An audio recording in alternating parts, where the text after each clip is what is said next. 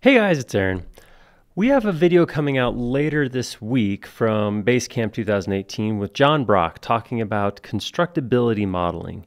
One of the things John does is he creates these great detailed architectural models, or actually framing models, that shows all the framing, all the correct details, the way roofs come together, floors come together, the whole thing. He basically frames the entire thing inside of SketchUp before anything goes out to the field. It's a great thing to see, especially if you have any design process or construction process that you are a part of and you want to optimize or make it better. So check that out later on this week.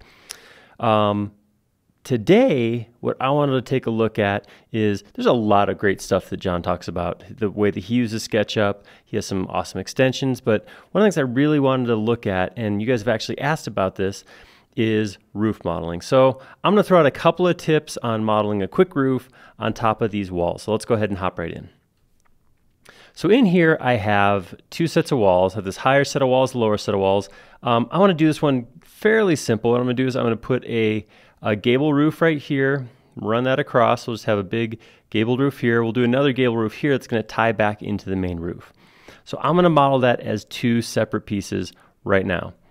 The first thing I'm going to do is come up with a profile of what the trusses would look like here, or the truss shape. This could be stick framed or joists or whatever, but I want to come up with what this sloped roof is going to look like. I'm going to come down to one corner here, and I'm going to start by putting on my heel height, how tall off the wall to the top of the roof, and I'm going to say that's 12 inches. And now I need to have a line sloping up. So if I was real good at math, I could go find the midpoint, bring this up, and based on this span at a 6/12 slope, I could calculate what that is, including the change in height for this heel. I could figure all that out, but I am not good at math, so I can't do that. What I'm going to do instead is let SketchUp figure out what I need for me. I'm going to draw a line. Doesn't really matter how long it is. I want it to be longer than what's needed when this is sloped up at 6/12 to get past the center point, basically. So I'm just going to draw a line almost the full length, and then I'm going to use rotate. So with rotate, I'm going to hit the right arrow key to lock to the red axes. I'm going to grab this point, and I'm going to start bringing it up. Now again, depending on where you're at, how you define your slopes is going to change. If you're in a spot where you just type in the angle, the degree, that's great. You can just type it in right now. See, right now I'm at 30 degrees right now. If that was what I needed, I could hit enter. If I needed 32 degrees, I could type that in. If I'm working in North America, where the slope is normally designated as a number over 12, I can put that in too by typing 6:12. By putting that in, I'm going to get a 6/12 slope, and I hit enter, and there we go. All right. I don't want to do this twice, so I'm going to go to the midpoint of the wall and drag a line straight up along the blue axis till it intersects that line.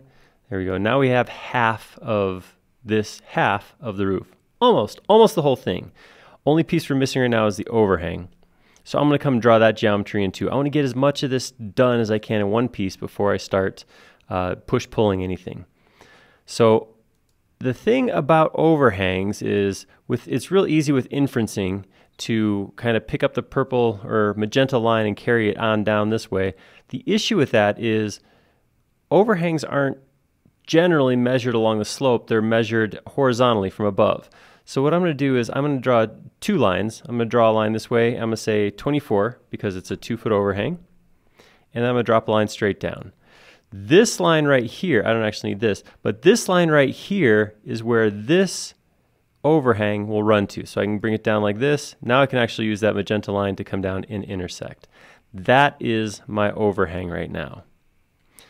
The other piece that's missing here, obviously, I have a top of my overhang material, but I don't have the bottom. Now, depending on how this is framed, that may come off of this corner. It may be down a little bit further. It may be up higher. I'm going to say that this is a truss framed roof, and I have a 2x6 top chord that's creating this overhang. So how do I get that? I don't just come here, 2x6 is 5.5 inches. I don't just draw down 5.5 inches and draw it back, because that measure, that 5.5 inches is perpendicular to the length of the material. That's the material width. So what I can do is, and this is just a real quick way, this is the way I would do this just to get this number in here, is I would click on a point on the line. I chose the midpoint, and I'll just go perpendicular, type 5.5 and hit enter. And now I have that line, so I can actually use this inferencing off that purple line to draw back here and then pull that out to the overhang. And I can delete these extra lines, and that is my profile of that half of the roof.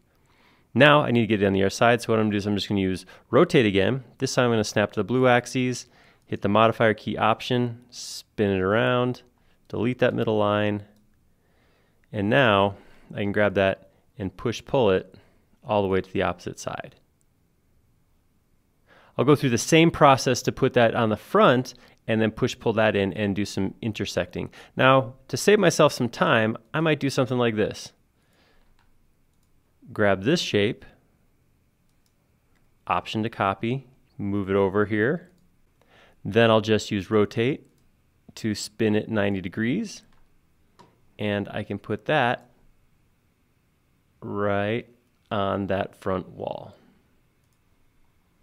Obviously I need to break it in the middle again, so I'm going to use the bottom of the wall, bring it up, delete these two extra lines, grab this shape, again blue axes, modifier key to copy,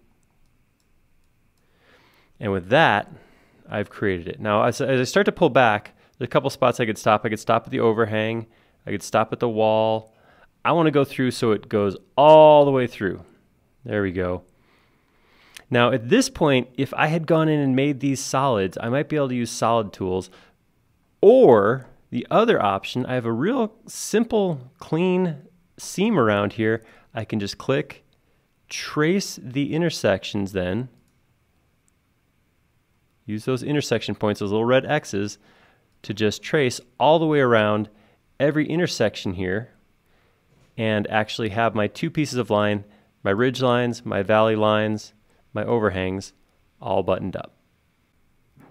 Final step in this case is going to be to flip on the inside, hop inside here, and then I can just double click on this back face, delete, and then get rid of the extra lines. Also do a little deleting right here to clean up where those two roofs connect together. And there we go. With that, pretty quick, pretty easy overlapping shed roof. Got some overframing, overhangs, all that stuff's in there. So there you go. Just a quick example of where you could put in some roofs in SketchUp. Obviously, there's other options out there, but this is kind of just some basics for a roof input inside of SketchUp. Hopefully you like that. If so, go ahead and like it down below. Subscribe, that would be notified when John's video comes out later this week. And leave us a comment. Did you like this idea of putting in roofs? Are there other types of roofs you'd like to see? If so, leave us a comment down below. We like making these videos, but we like making them a lot more when they're showing something you want to see. Thank you.